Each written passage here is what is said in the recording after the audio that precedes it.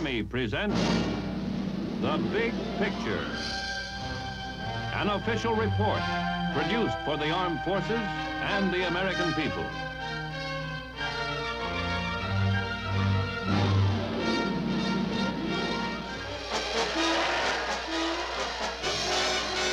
This is the unhappy world in which we live.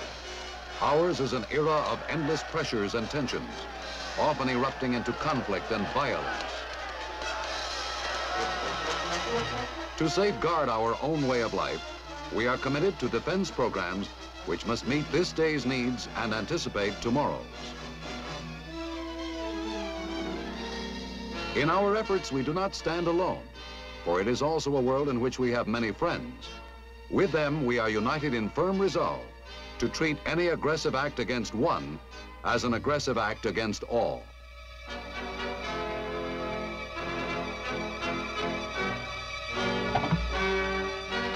It is, too, a world of many peoples and nations with varying degrees of sympathy for our aims.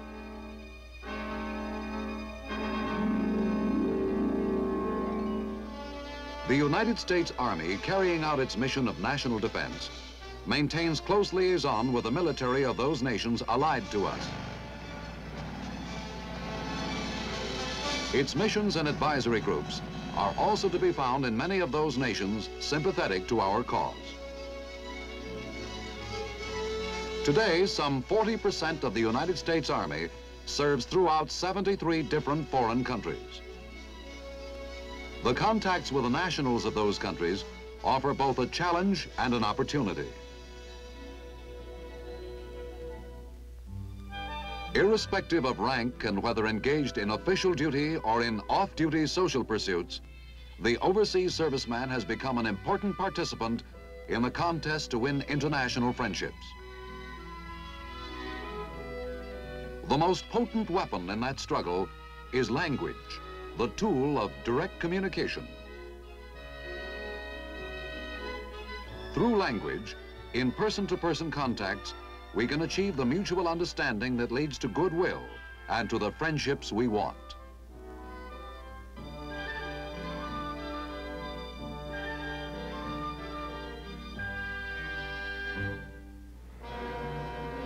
Valuable as an instrument of peace, language is also an effective instrument of war. The interrogation of war prisoners, communication with guerrillas,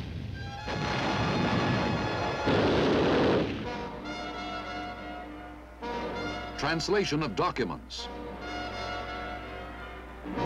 use in psychological warfare. These are but a few of its applications. In the past, indifference to learning foreign languages created a language barrier. In consequence, we tolerated ineffectual teaching methods and raised that barrier higher.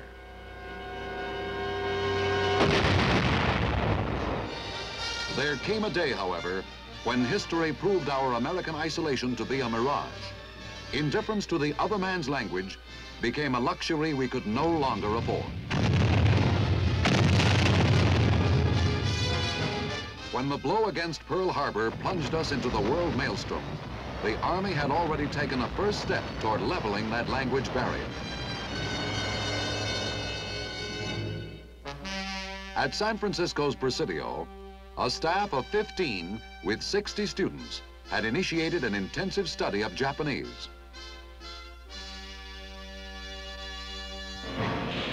By helping to break the Japanese naval code, that first small group contributed to our victory of the Coral Sea and to our destruction of the Imperial Navy. Language as an instrument of war had proven itself.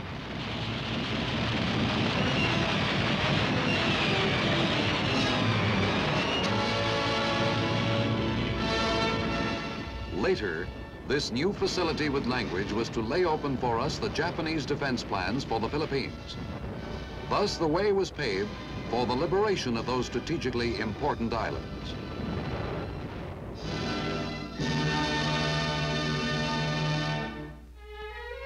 By the war's end, that initial study had expanded until today, the curriculum offers 28 different languages, exclusive of the dialects embraced by many national tongues.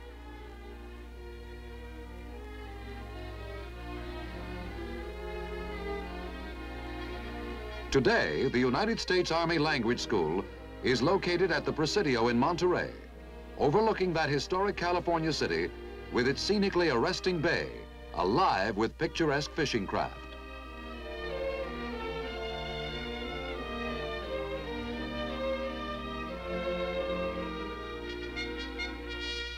An impressive number of buildings has replaced the original makeshift quarters. A program of expansion now looks to the further replacement of these until a goal of some 20 new buildings has been achieved.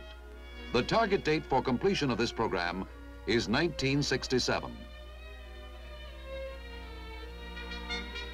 The successors to that original nucleus of 60 students have grown into a student body numbering 2,000 each year.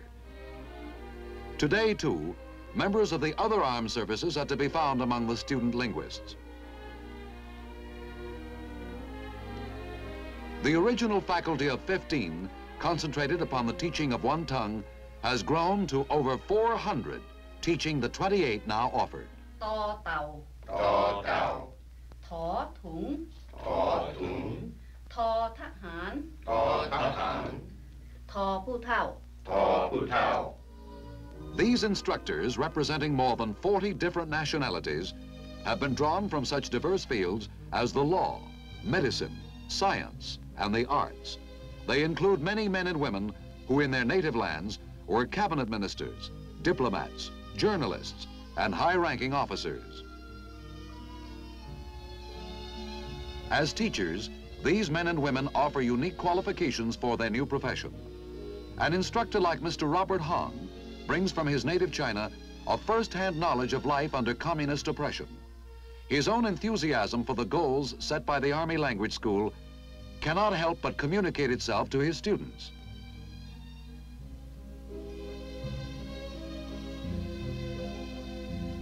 Or consider these three instructors in the Polish language department: a Russian, a Pole, a Czech.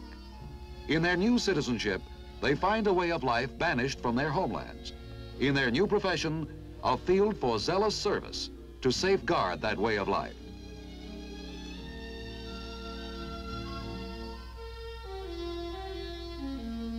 The student body includes relatively mature men of upper grades who may be preparing for assignments as military attachés or for duty with missions and advisory groups. Bali, Mamelan, Labazi Nezami, Mipusham, Shamaham? Bali, Labazi Nezami, Mipusham. No less enthusiastic or quick to learn are younger men in the service who have shown an aptitude for language. Many of these will qualify one day as intelligence specialists. Скажите мне, пожалуйста, сегодня будет экзамен? Нет, но господин Иванов сказал мне, что завтра у нас будет устный экзамен. В котором часу мы поедем в Сан-Франциско в субботу? 12 часов. In background, none of these may know any language other than his own particular brand of American English. More likely than not, stamped with the regional drawl or accent of his home community.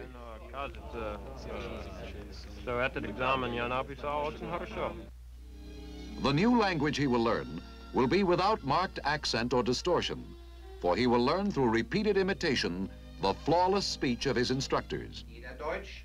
Lernt hier jeder Deutsch? Lernt hier jeder Deutsch? Lernt hier jeder Deutsch? Lernt hier jeder Deutsch? Lernt hier jeder Deutsch. Lernt hier jeder Deutsch? Lernt hier jeder Deutsch. Lernt hier jeder Deutsch? In those earliest weeks, mimicry of voice, gesture, and even facial expression will be expected of him. Soon, a basic vocabulary used effortlessly will be second nature. The student will have learned how to speak simply by speaking. The old-fashioned method of learning by sets of rules is out. Ja, natürlich. Ja, natürlich. Natürlich. Natürlich. To increase the effectiveness of its teaching methods, the Army Language School has developed its own audiovisual aids. Within this building, those aids are produced on the school's own presses and photo equipment. The range is limitless, facsimile public notices or maps using the symbols and language under study.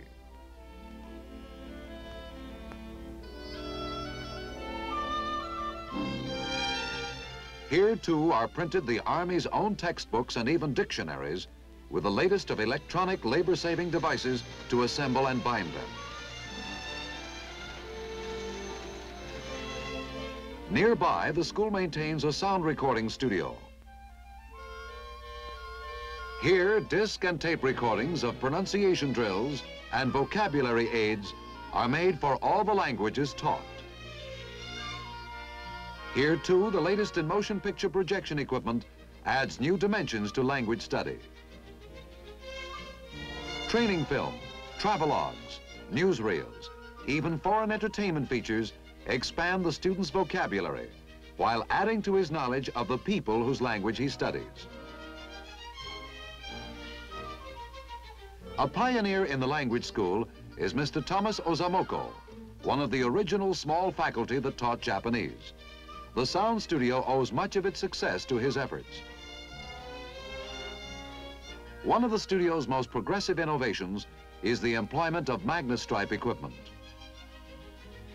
Working on the same principle as tape recording, this technique makes it possible to change narrations on film from one language to another, or if wanted, the vocabulary employed may be changed from elementary to more advanced to fit the needs of particular classes. Within the Far Eastern Language Division, a closed-circuit television system permits simultaneous reception of film subjects in a number of classrooms. Tới thăm ông Bộ trưởng Phụ tá Quốc phòng Trần Trung Dung. Chào mừng và lần lượt giới thiệu các vị thượng khách.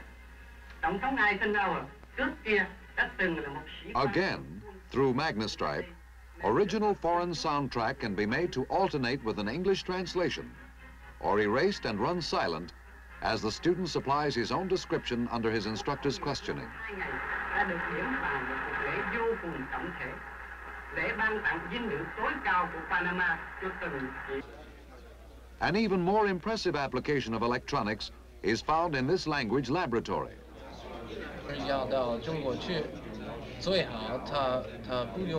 Here, soundproof partitions make each booth a private classroom, as tape recorder and earphones assist the student in attaining correct pronunciation of difficult Chinese phrasings.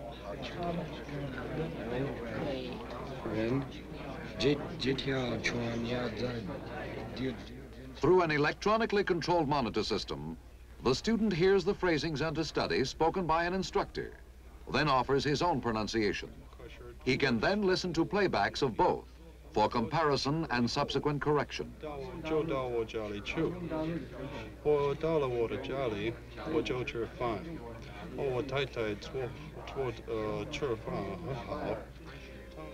After his 6 hours of daily classroom work have ended, the student finds other mechanical aids available for home study. Portable phonographs and discs offer reviews of the preceding hours of pronunciation drill. 3 hours of home study are required, thus adding up to a 9-hour workday for the student linguist.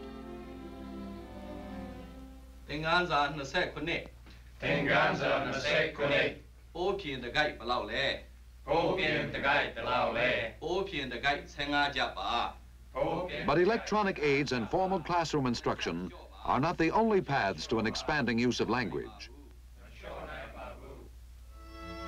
Housed in this unpretentious building are ingenious reproductions of scenes that are encountered universally in everyday living situations.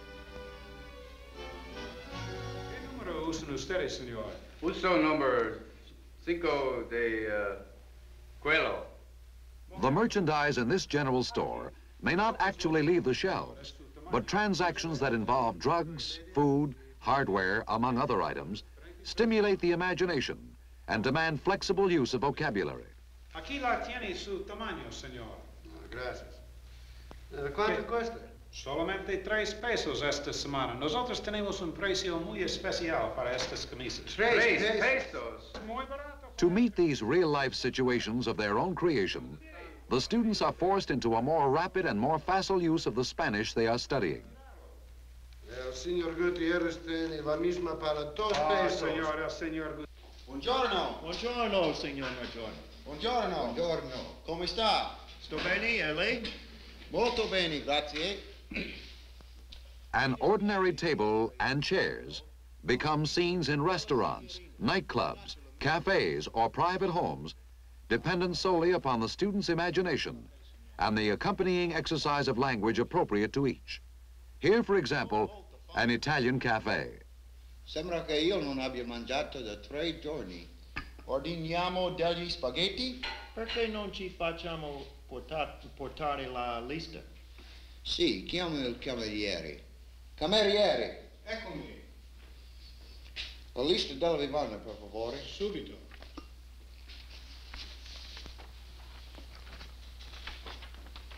Grazie. Intră! Domnule doctor, sunt într-o stare serioasă.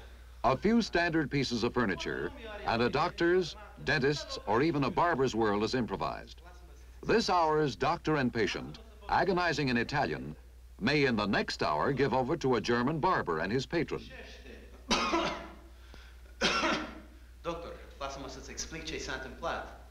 Noi făceam exerciții la poligonul de tragere cu aruncătorul de granada. Un abuz n-a explodat. Dacă n-a explodat, de ce te plângi? Ha! Ghinionul meu a fost că a explodat mai târziu. Pouvez-vous me dire où je peux changer de l'argent? À ce guichet ici, monsieur. Merci, monsieur. In the same way, a window and wood panels become a fertile source of conversational exercise by serving variously as theater box office, customs office, and in this situation, a French bank. J'ai 4 chèques de $50. Voulez-vous les signer, s'il vous plaît? Très bien. Voilà, monsieur. Bien, ça vous fera 980 francs, monsieur.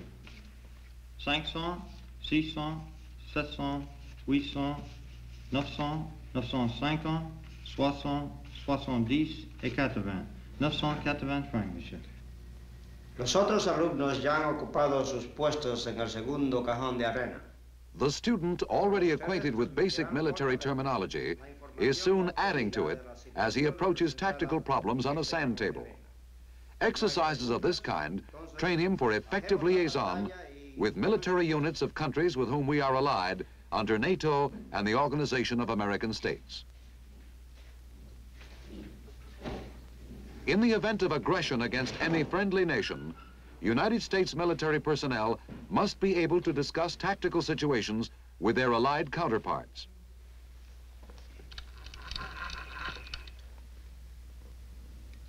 Habla uno. Habla a uno. Sí, señor. Part of their training for that contingency employs 2 similar tables which test his command of language. ¿De qué tipo es ese vehículo? Y en ese lado del río también hay mucha actividad. Yo puedo ver en la granja. También hay mucha actividad. Parece que está usando ese... Descriptions of the situation on the table in one room are relayed to an adjoining room. There, a duplicate is constructed solely on an understanding of the telephoned instructions.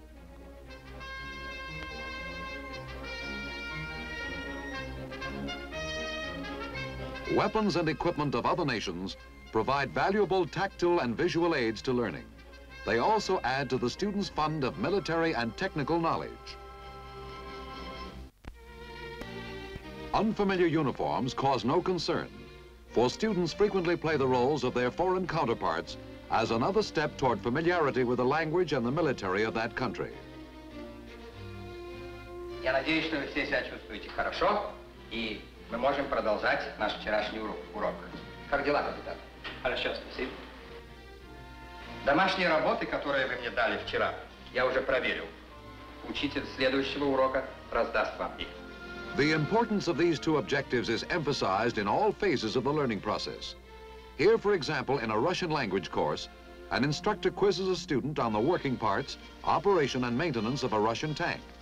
Military terminology and knowledge along with a grasp of language are tested. The desired response should be one that might win total approval from the most exacting of Russian Army instructors. Describe briefly the medium tank T-34. Это средний танк, весящий 35 тонн, имеющий одну пушку калибра 85 мм. При нем команда из 4 человек. Его предельная скорость 36 миль в час. Thank you, very good. Yet another spur to mastery of a tongue is the Army's encouragement of married students to enroll wives in the courses being taken. Don't help me. Voulez-vous un petit café?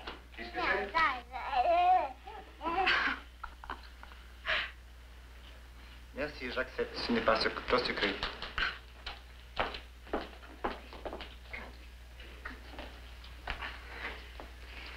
Do you know, darling, that when Daddy finishes this course, we're all going to be speaking French?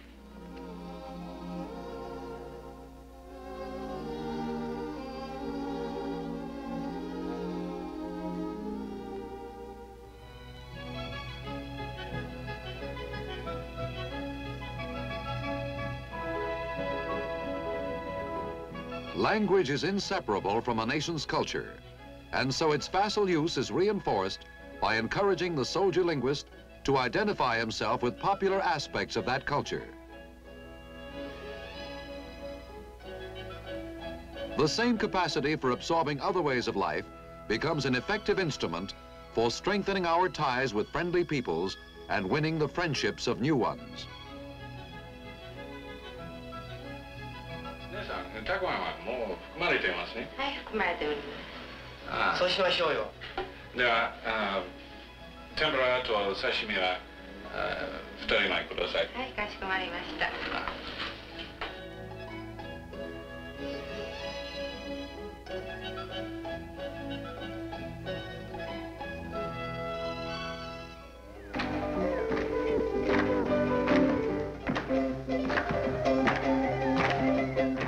Costume parties and theatricals such as this one, which features native dances, are actively sponsored.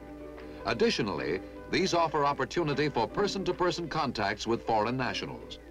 Capacity to identify with a foreign culture also becomes a potent aid in understanding the other man's mind.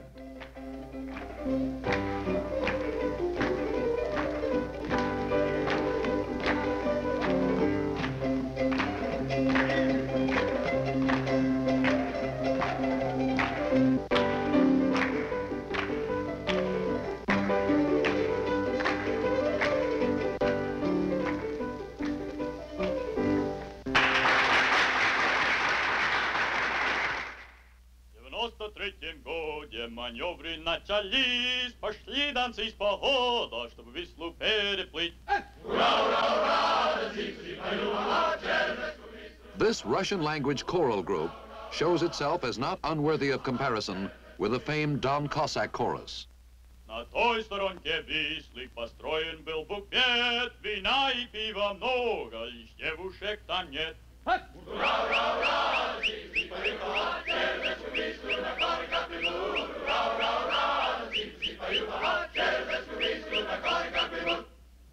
93-м году маневры начались, пошли танцы из похода, чтобы Вислу переплыть.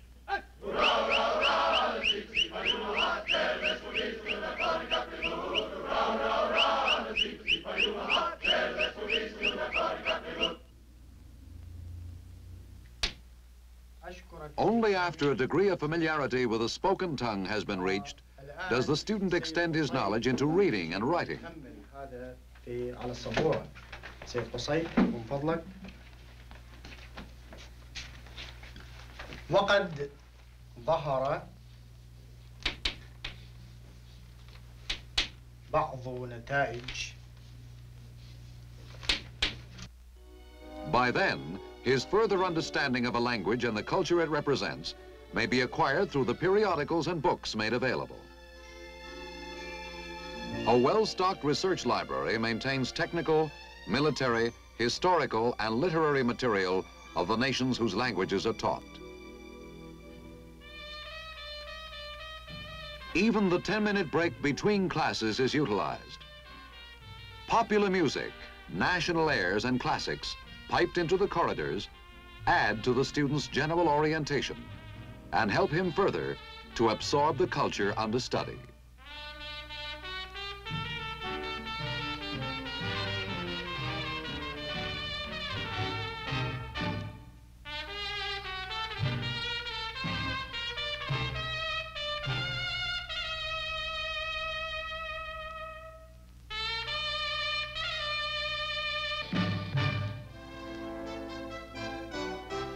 Lectures by visiting diplomats and authorities add to the student's store while demanding full exercise of his newly acquired grasp of idiom.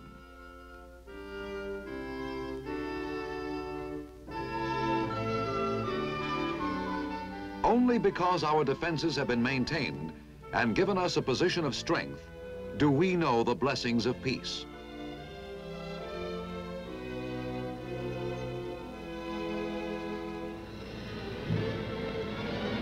A modern United States Army is prepared for any eventuality should that peace be threatened and the Cold War erupt into the inferno of violent conflict.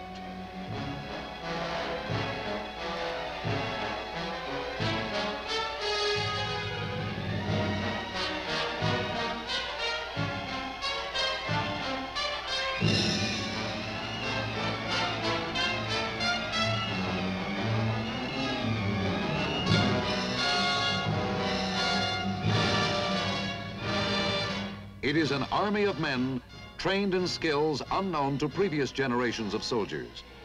Many of these skills have earned for today's soldier the name soldier scientist, a phrase that has become a popular addition to the American idiom.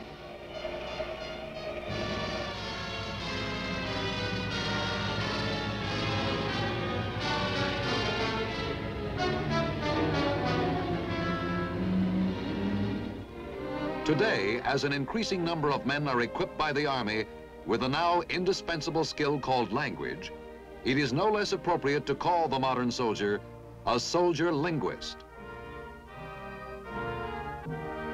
With language as an instrument for building understanding and friendship, we can look forward to closer ties with both the friendly and the uncommitted nations of the world. With language as a weapon of war, we can take pride in another new addition to our national defense.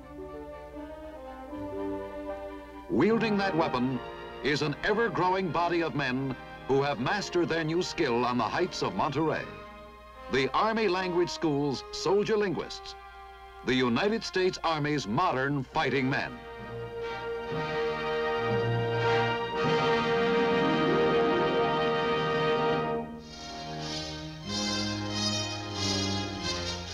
The Big Picture is an official report for the armed forces and the American people.